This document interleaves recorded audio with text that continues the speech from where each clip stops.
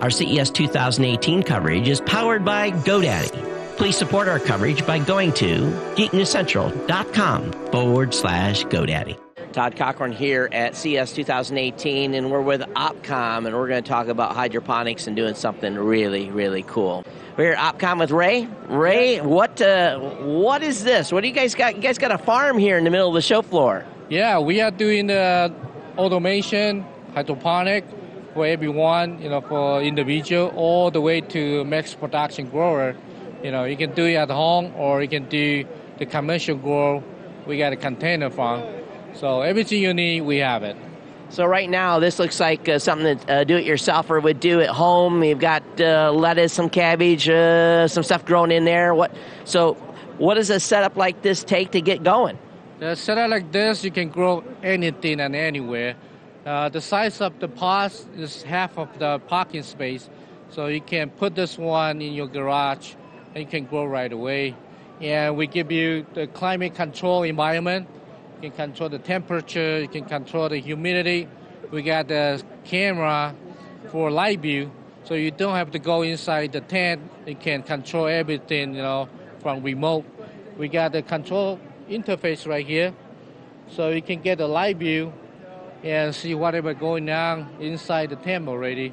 So you control the water circulation, the LED lights, and we also have the proprietary, the grow wave.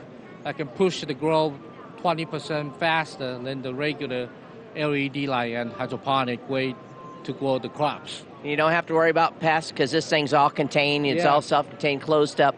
So I guess the question really then is, the power consumption looks like it's pretty light because you're using LED lights, it looks like?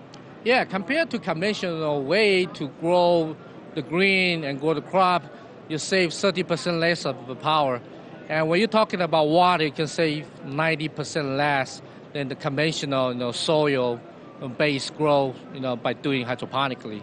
So if it was someone who's going to set up a system like this, would this be a pretty typical layout, or would they have the density higher in the number of growing pods? This is the standard size we have. Just depend on different crop you want to grow. We give you the space like this. You can load it up as many as machine you want, or you want to keep it empty, or just focus on one or two crop.